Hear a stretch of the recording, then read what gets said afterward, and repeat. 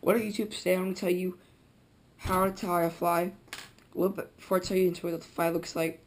I was watching a Tim Kazma video, and I was watching his Clouser minnow video, and he was talking about how he people put too much bucktail on like sparks. I'm looking at it like that could easily be transformed into a crawfish. So this is what the fly looks like. I'm calling it a Clouser craw. Only it's a regular Clouser minnow, a very sparse one. It's just that I added these monofilament eyes and these hackle claws that look really great in the water. And it gives this awesome in the water defensive posture. These pumping along. So the things you're gonna need is a lead eye, any lead you want. I'm using these ones. I'm using a mustache hook. Don't know what this is or size. It just looks good. Looks for the size of a fish. I'm fishing more just bass, bluefish, and small striper. And then you're gonna need bucktail. I have yellow and black, but today we're using the black. White bucktail, or you can use brown if you want. 2 hackle, any color, whatever you want. And I'm using, you're gonna want crystal flash. This is Rainbow and Pearl by White River. I like how they put a zip tie here. Makes it just easier to pull out and put back in. So to start, you're gonna take your take your time on a saltwater hook, as Tim said, because I fish saltwater a lot, but you never know when you're gonna get the opportunity to actually fish saltwater if you fish freshwater. So always tie these larger flies on the saltwater hook. Very sturdy vise. You want to take it, people. Mistake and tie at the head. You're gonna want to go. Actually, let me turn this hook around to this is getting on the way. Take it. You're gonna go where the hook starts. Scoot up a little bit to where you're at the 3/4 of a way down from the hook, and you're gonna want to make a little base right there, I guess. Actually, I'm gonna scoot that first.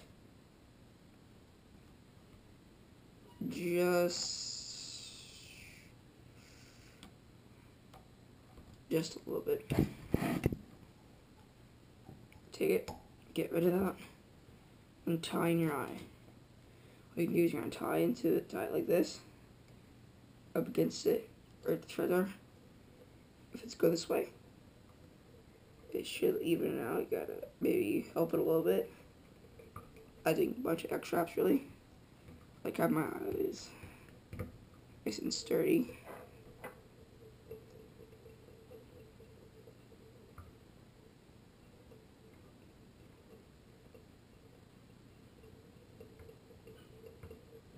Then you want to take your white bucktail.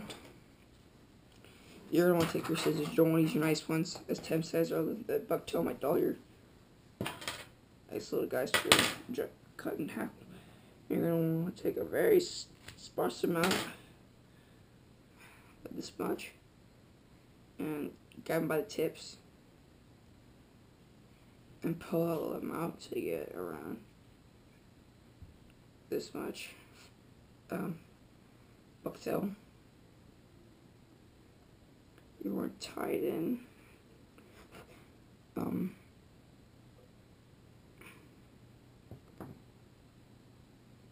not sure what that, but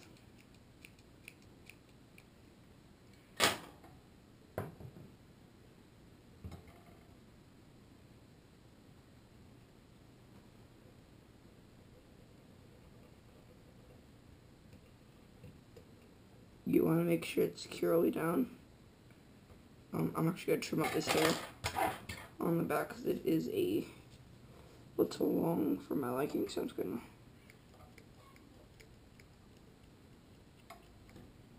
trim it up.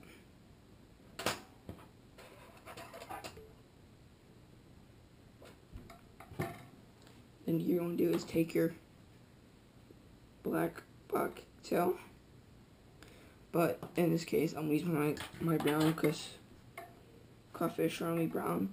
Also, This is gonna ride upside down, so you want your lighter color on the bottom and darker color on top. Up in here where I live, the crawfish have a white underbelly kind of, and then a brown top. Same thing, cut it, tip. It's gonna feel like you're losing, as Tim said, you're gonna feel like you're losing a lot of bucktail, which is because you are. Right, flip it upside down. We're back to the head. Trim it up.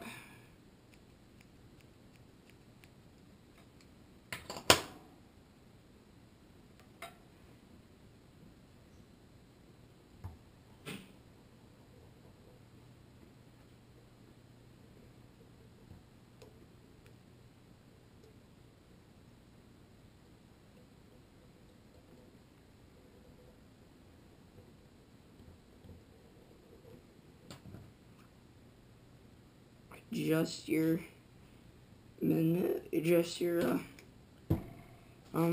and then you're gonna take your crystal flash. And I'm gonna take about the 3 or 4 inch section. Take it, I'm gonna tie it into the bottom. Doesn't really matter. I'll trim it up.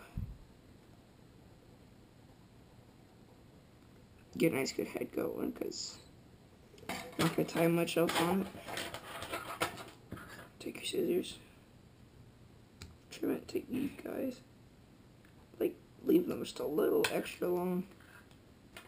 Then you do is you're gonna take your monofilament eyes, which I've seen to just misplaced for a couple of right here. You take them, make sure you spread them in between the hook, and you're gonna make sure it's on top, on the bottom. You're just gonna ride up, or it's gonna ride on top of the fly.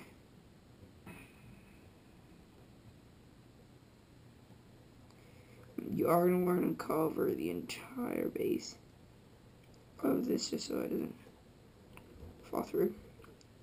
If you want to take your hackle, figure how long you want. I'm going to make this guy a little larger claws because I'm going after 3-4 pound bass with this guy. Spring. Cut your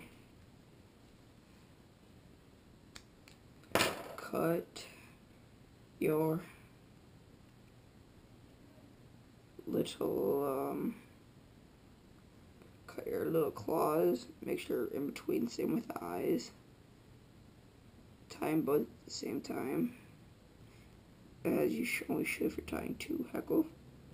2 really of anything.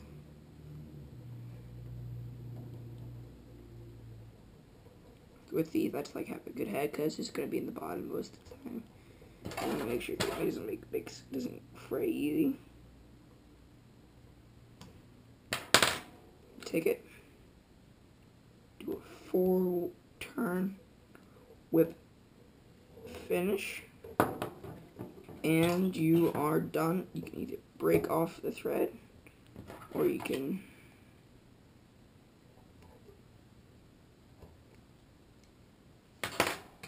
might need to adjust little stray hairs, but as you see, I deviated a little bit from the original one. It looks added more flash, but you get the gist of it. So these are great bass flies.